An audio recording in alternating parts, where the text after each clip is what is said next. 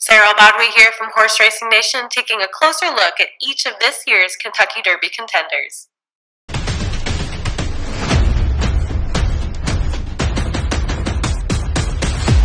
But the Holy Bull goes to White Abarrio with authority.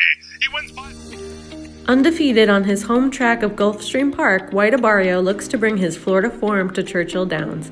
A $40,000 purchase at the OBS March sale, his only loss in his 5 career starts came as a 2-year-old in the Grade 2 Kentucky Jockey Club Stakes, where he was third behind fellow Kentucky Derby contender Smile Happy and multiple graded stakes winner Classic Causeway. This son of race day returned as a 3-year-old to take the Grade 3 Holy Bull, sitting a sweet stalking trip while others like Simplification missed the break. But for those that may have thought that win was more of luck than skill, White Abarrio's Florida Derby win stamped him as a legitimate contender for trainer Saffie Joseph Jr., who seeks his first Kentucky Derby win. Can he ship and win on a bigger stage for the first Saturday in May? For more on White Abarrio's chances and the other Kentucky Derby contenders, get your copy of Horse Racing Nation's Super Screener at picks.horseracingnation.com and be sure to like and subscribe.